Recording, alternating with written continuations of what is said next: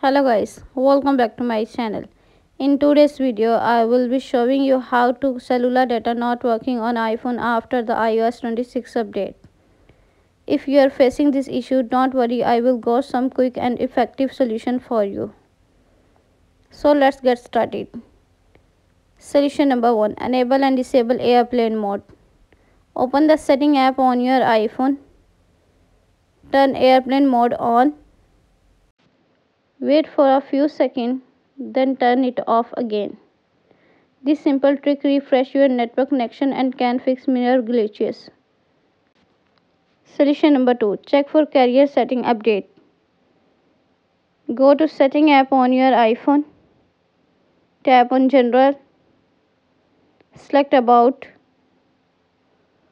If a carrier update is available, you will see a prompted just tap update. Keeping your carrier setting up to date ensure your iPhone connect properly to your mobile network. Solution number 3. Forget Wi-Fi network. Open the setting app on your iPhone. Tap on Wi-Fi.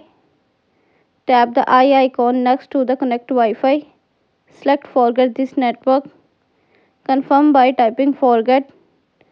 The network will be removed from your saved list and your iPhone won't auto connect unless you are manually reconnected. And that's it guys. These are some easy ways to fix cellular data issue on iPhone after the iOS 26 update. If this video helped you, don't forget to like, share and subscribe for more iPhone tips and tricks. Thanks for watching and I will see you in the next video.